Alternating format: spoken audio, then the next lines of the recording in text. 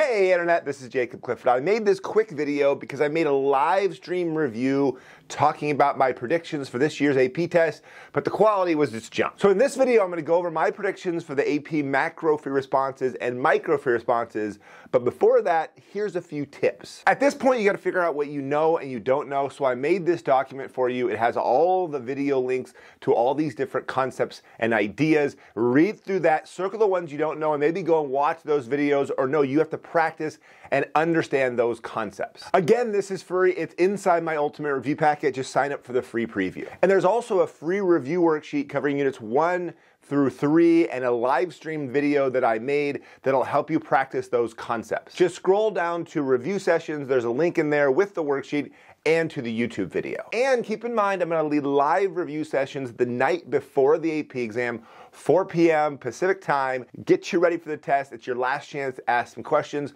I'll go over some key ideas and make sure you guys are ready. So between now and then, you definitely should fill out the study guides in my ultimate review packet, fill out the ultimate cheat sheet, make sure you got all those graphs ready to go, and of course, do some of the practice exams. And I should mention this, if you're a teacher, make sure to sign up for one of my workshops. I would love to work with you over the summer. Okay, all that said, let me tell you what are my predictions for the 2023 AP Econ free responses. Now here's a warning. I don't know what's on the AP exam. I have no clue. I'm just taking a guess. I'm looking at past free responses and guessing based on the future.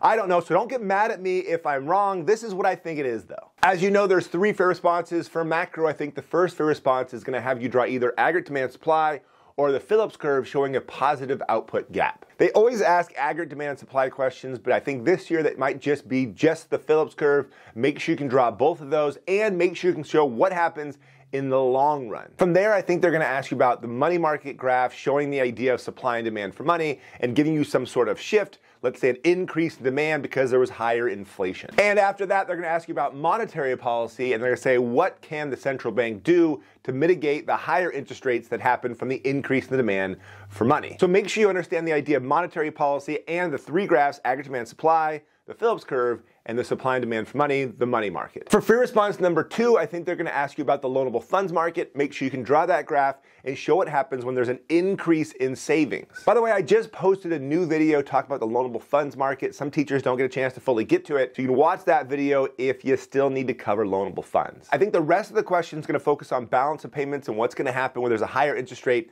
to the capital and financial account that you learn in Unit 6. And I think they're going to ask you a question about the foreign exchange market, so make sure you can draw that graph and show what happens when there's an increase in interest rates. Now the third and last free response I think is going to be on comparative advantage. We haven't seen one of these for a while. Make sure you can calculate per unit opportunity cost, right? How many planes cost how many boats.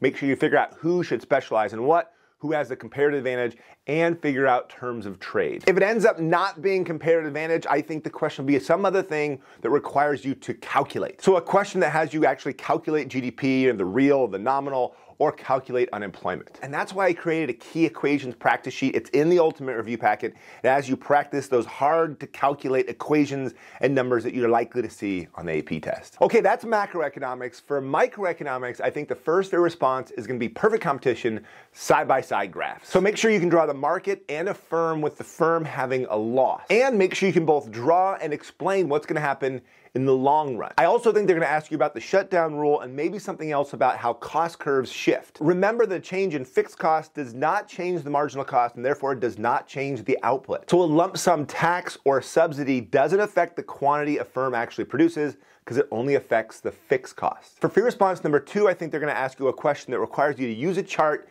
and marginal analysis. So this will be something like a firm in a perfectly competitive labor market hiring workers. You have to calculate marginal revenue product and figure out how many workers maximizes profit. Or it could be a question that gives you the total cost, so you have to calculate marginal cost and figure out how many units to produce. Either way, make sure you can calculate profit. But I think the question is going to focus on the labor market and make sure you understand the idea of a monopsony and that monopsony hires a lower number of workers at a lower wage than a competitive market. And for micro free response number 3, I think they're going to ask you about taxes. The AP test loves asking questions that require you to calculate things, so you have to calculate consumer surplus or deadweight loss or the tax revenue that goes to the government. Make sure you understand that and the idea of the elasticity of demand coefficient. And remember, the College Board's been asking students more and more to show their work. So if you see show your work, set up the equation, go through all the steps of how you got that right answer. Thank you so much for watching my videos. Remember, we've got some live stream reviews the night before the AP exams. That's going to be on Wednesday and Thursday at 4 p.m. Pacific. Thank you so much for watching my videos. Good luck getting ready for the AP test. Till next time.